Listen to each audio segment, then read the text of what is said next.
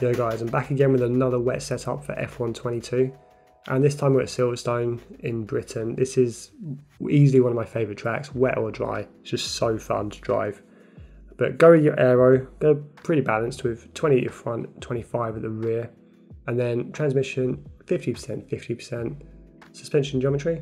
Go minus 2.6 on your front camber, and then we've changed it up a little bit, and I've actually gone further left on the rear camber than I normally do. Go minus 1.8, and then go 0.07 on your front toe, and leave the rear toe at 0.2. That's crucial for pretty much any wet setup.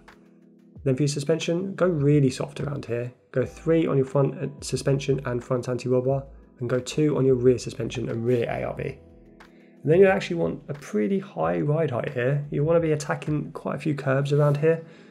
And the last thing you want is to be hitting a curb and being pinged off track. So go 8 on your front ride height, and then 7 on your rear.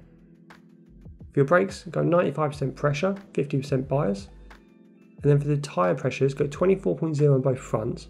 And then I've offset the rears. Go 22.5 on your right rear and 22.3 on your rear left, as that's the tyre that will take the most punishment and will heat up the most around a lap of Silverstone, wet or dry. And that'll do it for this car setup. Hit that like button if you enjoy this setup, you like it. Let me know in the comments below as well if you have any feedback. And until next time guys, I will see you on track.